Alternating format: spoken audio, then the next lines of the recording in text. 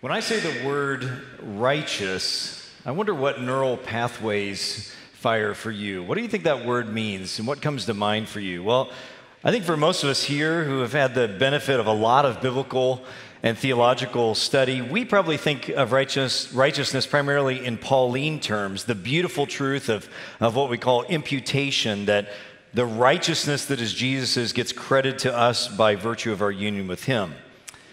But if we took a few minutes and gathered into groups, I think we could come up with a broader definition of righteousness as well, because actually in the Bible, the word righteousness is used in a lot of ways.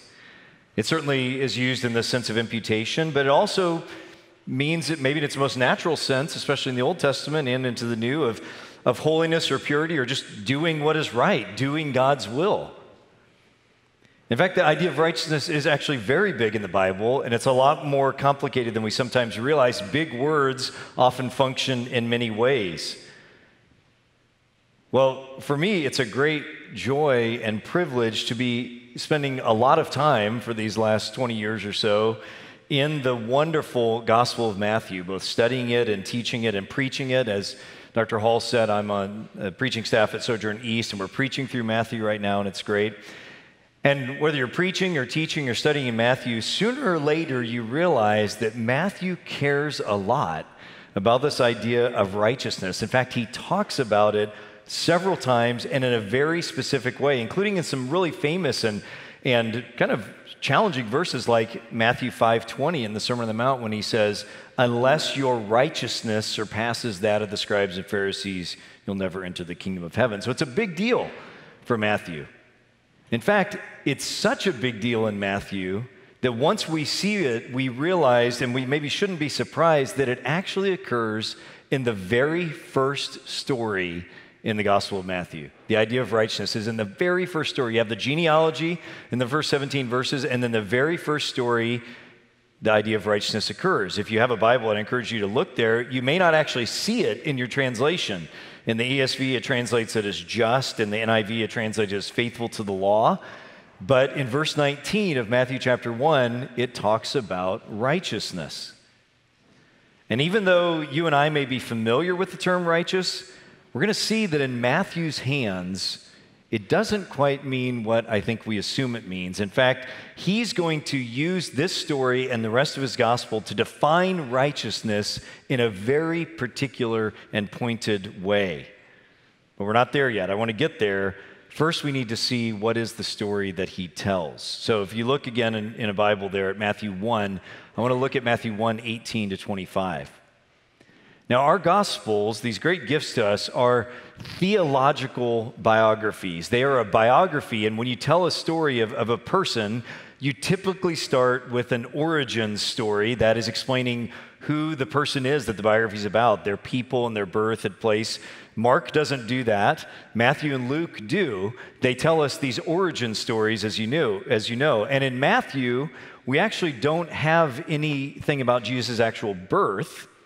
Those stories actually come in Luke. In Matthew, he chooses to tell us some other parts of the origin story of Jesus. And Matthew tells us these other important things that happen. And in fact, in this first story, it's taking place about 7 or 8 months before Jesus is born. And the characters are the same people we meet in Luke, but different story. We meet Mary and Joseph and an angel. And look with me at verse 18. The second half of it. When his mother Mary had been betrothed to Joseph, before they came together, she was found to be with child from the Holy Spirit. Now, one of the things about Matthew, I love novels. I read tons of fiction all the time. And one of the things, I love Matthew too, but I wish Matthew loved telling a better story. He actually doesn't care much about telling a very good story. When you compare Matthew and Mark in the same accounts, usually Matthew, he takes out almost all the details and he just gets right to the point. And so too here. There's no tension of the build-up. He just does this manuscript drop right from the beginning. He says, here's the story about Jesus. First story I'm going to tell you, Mary's betrothed. She's not yet married to Joseph and she's pregnant. And it's by the Holy Spirit. So it's very intense, like no build-up of tension right from the beginning. And there's a few things we need to understand about what's behind this very short but very pregnant verse. And that is that according to the customs of the day, of course, marriages were arranged beforehand. It's a contractual agreement between a man who desires to be married. So he makes this arrangement with the young woman's father. And then there's a time period, a betrothal, before they come together where the contractual obligations have to be fulfilled. And then finally, the young woman would move into his house. And that period of betrothal, it could last for a year or so before they actually cohabitated, which is evidently the situation in this story. They're already betrothed, and it's during this waiting time that it would not be inappropriate even to divorce someone or to send some away, breaking off the betrothal for some reason. Well, the tension of our story is that during this betrothal period, before the consummation of the marriage, Mary turns out to be pregnant. And we do not know how far along in the pregnancy she was. We don't know how widespread the knowledge became. It seems it must not have been too far along in that Joseph had plans to put her aside, to divorce her quietly, verse 19 says, in hopes that people wouldn't notice this mess. And it is, in fact, a huge mess. And then look what happens in verse 19. Mary is in a particularly horrible situation. Imagine yourself. No rights. She's heading towards shame. She's heading towards ostracism, possibly even stoning if the religious extremists get a hold of her. Her life is over. And in the midst of this mess, Joseph is a good man. Rather than denounce Mary and shame her, Joseph does something amazing. He makes plans to end their betrothal and send Mary away quietly so that she's not disgraced or even killed. He has all the power here. And he is the one, so it appears by anybody's standards, who has been dishonored and wronged. He made this contractual agreement. She was betrothed to him, and now she turns out to be pregnant. She has clearly broken the deal. He is in the right, she's in the wrong, and yet he chooses to send her away quietly. If you can imagine yourself in either of these situations, very stressful, very painful, very fearful, very confusing. I mean, people talk, people calculate conception dates, right? I mean, Mary and Joseph, even if they went ahead and got married, people would figure out that there was something awry here. There's no reason to think, actually, that Mary and Joseph ever conversed after her pregnancy was discovered. Men and women didn't usually interact socially like that very much. So she probably never even had a chance to offer her very fishy-sounding explanation that an angel appeared to me, right? So Joseph probably just assumed that the pregnancy occurred maybe during Mary's, remember, for 3 months, Luke tells us, Luke 1, she disappeared because she went and visited her cousin, right? So maybe he's assuming, I think a natural assumption, that she got pregnant during that time. All that Matthew indicates is that Joseph decided to show incredible mercy to Mary, protecting her even in the midst of this injustice that had been done against him as far as he can tell. And then, in verses 20 and 21, something amazing happens. You can look there. An angel, probably Gabriel, who visited Zechariah and Mary and Luke, an angel appears to him in a dream, to Joseph. And of course, the appearance of an angel in the Bible is always a clear sign of some new work of God.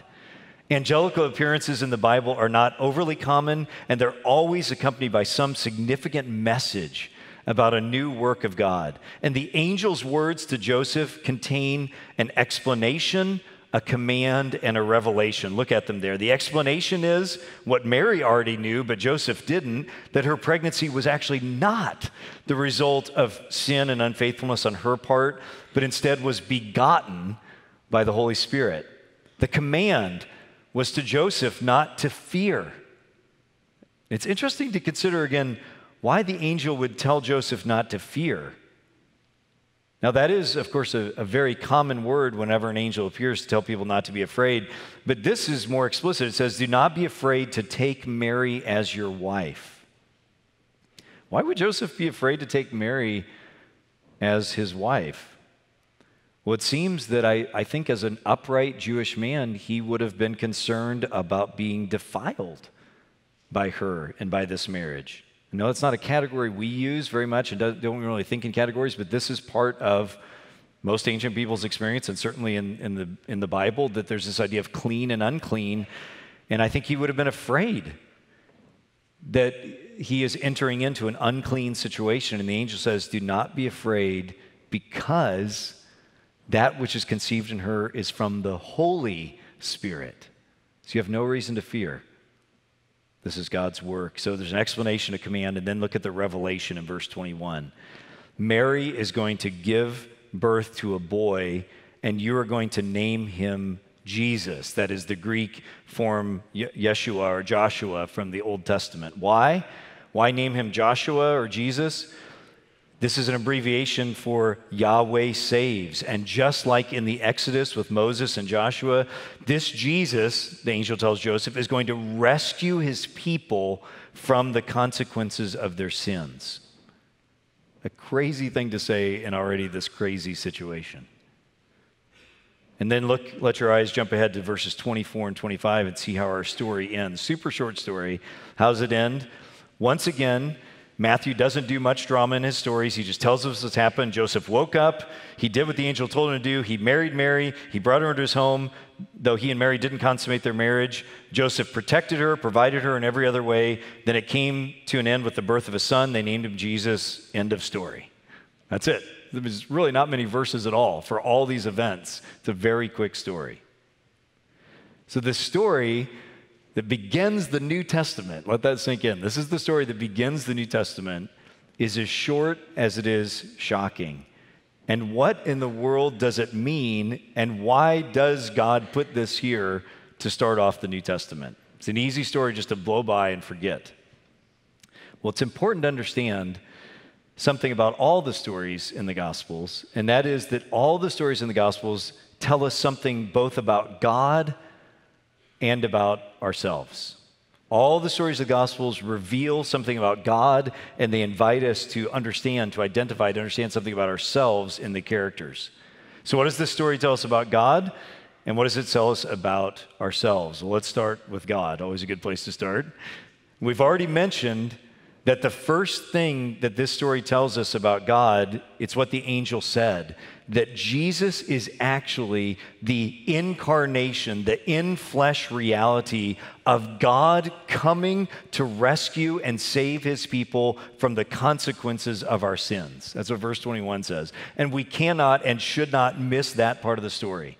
If we don't catch it clearly here at the beginning, Matthew's going to spend the rest of the story showing that this is what Jesus has come to do, to rescue his people from the consequences of their sins. He says the same thing all the way through, and especially, of course, in the last few chapters of the gospel, where the whole story comes to an end, where Jesus offers himself as a sacrifice, as verse 26, 28, chapter 26, 28 says, for the forgiveness of sins.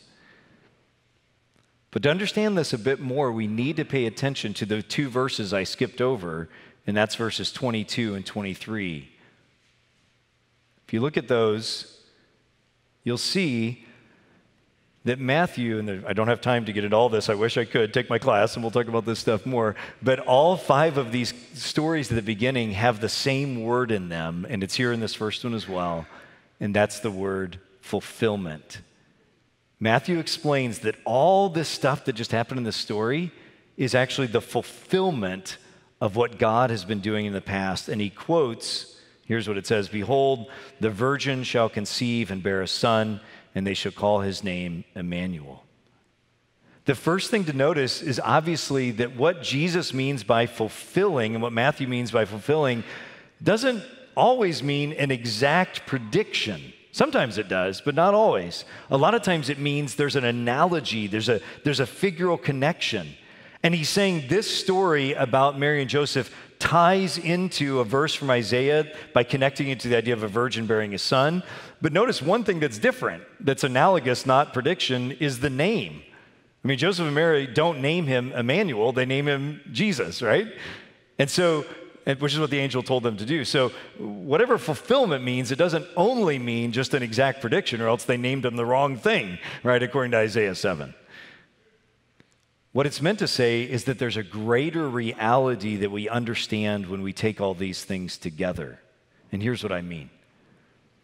When you and I think of the idea of Jesus saving us from our sins, we have been taught primarily to think of that with a courtroom or legal image, like a judge proclaiming that we're not guilty of sins in a court or legal sense. That's absolutely true and biblical. That's just not quite the image that's going on here.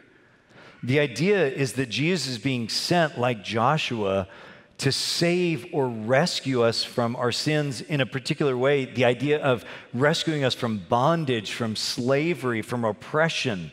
It's like we've been kidnapped, and then there's this special ops team that breaks in and rescues us. Like we've been captured as slaves, and someone bursts in and breaks our bonds and brings us to freedom. This is what saved means. It means you've been rescued from something. It's not primarily a legal image. It's primarily an action image of being rescued. And the idea of Jesus coming to save us from our sins and tying it to Isaiah is, of course, tied to the great hope of the book of Isaiah and all throughout the Old Testament, that God is going to return to rescue his people from the bondage that we're in to our own sin. As Isaiah 40 says, "Comfort, comfort my people, says your God. Speak tenderly to Jerusalem and cry to her that her warfare is ended, that her iniquity is pardoned. Go up on a high mountain, O Zion, herald of good news. Lift up your voice with strength, O Jerusalem, herald of good news. Lift it up, fear not. Say to the cities of Judah, behold your God. Behold, the Lord God comes with might. His arm rules for him. Behold, his reward is with him, and his recompense before him." The point is, and the summary of all this is, that God coming and begetting Jesus through this woman Mary is a picture of mercy. It's a picture of and a reality of mercy. Mercy is seeing someone in need and coming to rescue and help them, whether it's financially or car trouble or the enslaved or the oppressed, and whether the person has inflicted this on themselves or not, mercy shows up and rescues people. And this is exactly the image that God is being presented as, that he is going to rescue his people from their sins, and that is the greatest act of mercy. And I would just say to you, friends, behold your God. If you get nothing else from our time today, please hear me. You did not make yourself. You cannot sustain your own life. All the power and control and authority you think you have, we are but a vapor. But the one who made you and sustains you, whether you know him or not, whether you care about him or not, whether you hate him or love him, whether you don't know what to think, this God sees you, he knows you, and he relates to you with mercy. Mercy. That's how he reveals himself as merciful in this very first story of the New Testament, that God is going to come and rescue, to deliver people from bondage. He knows your brokenness. He knows your needs. He knows your disappointments. He knows your longings and yearnings, your confusion. And he says, look, I'm coming now into the world. I am here. I am glad to show you mercy. I am making all things new through the giving of my own Son to rescue you. So the first and most important thing that would be so easy to just read over these verses too quickly and miss is that God is stepping into our brokenness as a picture of mercy. So we should always start there. What does it say about God? But that's not all the Bible speaks. The Bible constantly invites us to consider ourselves then, in light of this, to look at our own lives, both outside and inside. It's not so that we have to be overly filled with shame or defeated, but to remember that God's revelation of himself is an invitation to pay attention to ourselves. And you see, God's rescue is not just initial, but it's setting us into a new life. It's setting us into a new way. To be saved from our sins is to take us from one way into another way. And so it's appropriate that we look at the people in the stories and ask, how can we learn about ourselves from them? We have two characters in our story, of course, and for whatever reason, Matthew doesn't shine the spotlight on Mary. That's what Luke does. Luke talks a lot about Mary, and Joseph's not really a character there. And here, Matthew invites us to consider the man Joseph, to consider him and what he teaches us at the beginning of the New Testament. And what is it? What is Joseph's role? What does Joseph reveal about us? Well, it's easy to miss, but it's crucial. Look back at verse 19 with me, and then think back to what I asked at the beginning, what does righteous mean? And look what verse 19 says.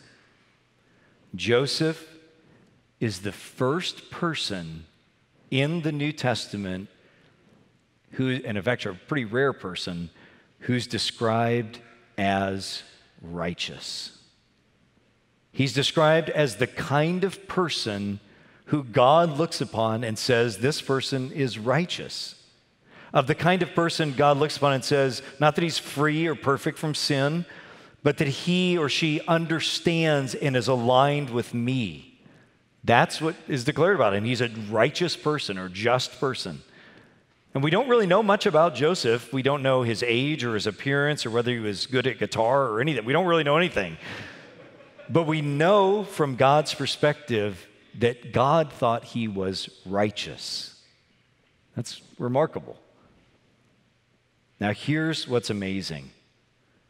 What does God think Joseph's righteousness looks like? What is this story showing us about what righteousness looks like in God's eyes? What's the logic of verse 19? Well, some of your translations do a better job than others, but I'm confident that the idea is this. Because Joseph was a righteous person, he decided to show mercy. Because Joseph was a righteous person, he decided to show mercy. If you want the technical, I think it's a causal participle. There's your chapel version of it. I don't say that at Sojourn East, but there's your chapel version of it. This is a causal participle, I would suggest to you. Your translation probably does what I call the third down punt, which is being righteous, right? But I think contextually it's pretty obvious that this is intending to say because he was righteous. In other words, Joseph's righteousness is incarnated and explained through his merciful and compassionate attitude toward his apparently unfaithful fiancée. Joseph is righteous in the way that Jesus will define righteousness. And if all we had was this verse, maybe you could debate what kind of participle it is, but if you read Matthew faithfully and carefully over and over, you will see that this is exactly how Jesus is going to define righteousness over and over as being merciful. Rather than dragging Mary before the village and demanding her stoning or other punishment, the wrongly treated Joseph, so it appears, desires to not put her to shame, but rather to end their betrothal with a quiet, unexplained termination, even when he still thinks it's all Mary's fault. You have to remember, when he decides to do that, the angel has not yet appeared to him. This is not a function of the angel telling him this. He decides to do this before he even knows that she is not wrong. Some decades later, the adult Jesus will commend the very virtue that Joseph manifests here. For example, in Matthew 5:7 when he says, "Blessed are the merciful," or in 9:13 or 12:7 where he quotes Hosea 6:6 saying that God desires mercy, that is compassion towards others, not just sacrifice. Or when he talks about practicing your righteousness in secret rather than for the praise of others in chapter 6. All of those are being exemplified by Joseph right here at the beginning. In other words, when you pay attention to how in Matthew to how God presents righteousness as modeled first of all here in Joseph, it turns out, if you will read Matthew carefully, that showing mercy, forgiving each other's sins, showing compassion towards others as a repeated theme, maybe summed up best in when Jesus asked, what's the greatest commandment? To love God, and then he adds to love your neighbor as yourself. In all these things, Jesus is saying, this is what true righteousness looks like. It primarily looks like mercy. And now, can you begin to see how all of this fits together? There's an organic, intentional connection between both aspects of this story, the part about God and the part about us, that God is merciful in coming to rescue us when we were dead and not deserving, and so is Joseph in seeking to rescue and spare Mary when she has wronged him, so it appears, and so should we be. As God is shown to be merciful in coming and being present and forgiving and rescuing us from our sinful and desperate situation, so is Joseph toward Mary, and so too should we, with Joseph and later Jesus as our model. We're being invited into this same way of being with each other. This is an invitation to learn something that's very unnatural to us, to learn to be merciful toward each other. This means compassionate actions on behalf of someone in need, even if you think they deserve it. Even if they've gotten themselves into some messy situation for the 50th time. To be a righteous person is to show mercy. Even, Jesus will say, if they are your enemy, to not gloat in their downfall, to not gloat or be happy in their difficulties, but to show mercy. Even if you are of a different class or race or educational level or culture or ethnicity, to show mercy. And this is beautiful, but it's very difficult. It's so difficult to be merciful to others because there's another thing in us that is right and good, and that's justice. Justice is good and right from God. God gives us a sense of right and wrong at the creational level. Now, it often gets distorted, and anyone who thinks they're operating in justice needs to check themselves often, but it is in us. And so mercy can sometimes feel like the opposite of justice. People not getting what they deserved, but helping them, even if it's their fault and in a bad place. But you need to notice that we all love justice when it's applied to other people, but we all love mercy when it's applied to us. Especially if someone has wronged us, we love the tasty poison of justice in the form of vengeance. And vengeance feels so good for a while, it scratches an itch that's the will to punish others. But vengeance is the Lord's, not ours. God alone is the judge. Judge not, lest you be judged, as Jesus is going to teach. But we love mercy. We love mercy when we are in need, and so we should love giving mercy to others who are in need. Joseph felt the need for justice and vengeance, I'm sure. So does God. But the greater virtue than justice is mercy. When I think of the modern experience of mercy, I think one of the most powerful examples, I always think of the bishop and priest from the beginning of Les Mis. You remember this? Maybe you've seen the musical version or the one of the film versions, Bishop Muriel, or read the book. If you've seen the musical or the movie, you know who I'm talking about. If not, I can very briefly explain. When the main character, Jean Valjean, has gotten out of prison and he's traveling and he's desperate and he's starving, Bishop Muriel welcomes him into his home and he feeds him and he gives him a place to sleep. And then that night, Valjean steals the bishop's valuable silver goblets and flees. And later the police catch Valjean on the road. They drag him back to the bishop to return the silver and to verify that Valjean is the thief. And that means he's going to go back to prison for the rest of his life. His life is over. And do you remember what the bishop does? Instead, with great mercy, the bishop says, no, I gave the silver to Valjean.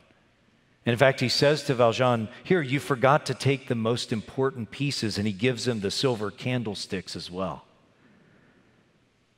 And Valjean is then freed and set on his way with this great treasure. Then, if you know the story, that's what enables him to start a new and prosperous life, and then to be this beautiful person who ends up rescuing and serving so many others. It's such a powerful scene.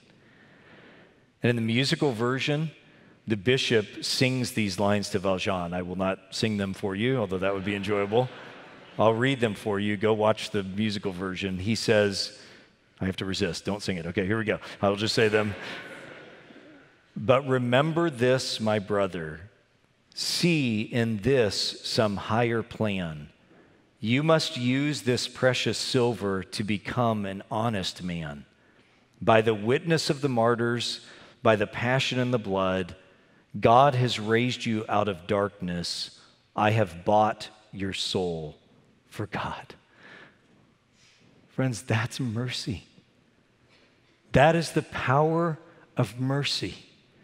To coming to someone who's in need, who did not deserve it. And in mercy, it transforms us to be beautiful people who show mercy to others. That's how Joseph treated Mary. What about you? Let me pray.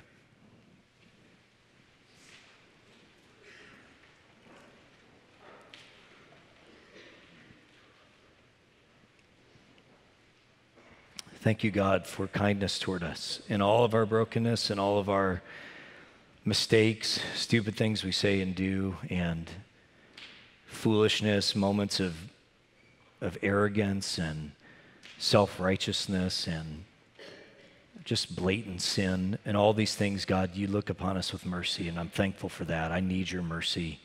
I pray that you'd make me and make my brothers and sisters here, make our community one that is marked by the beauty and goodness of how you are. And I pray these things in Jesus' powerful name. Amen.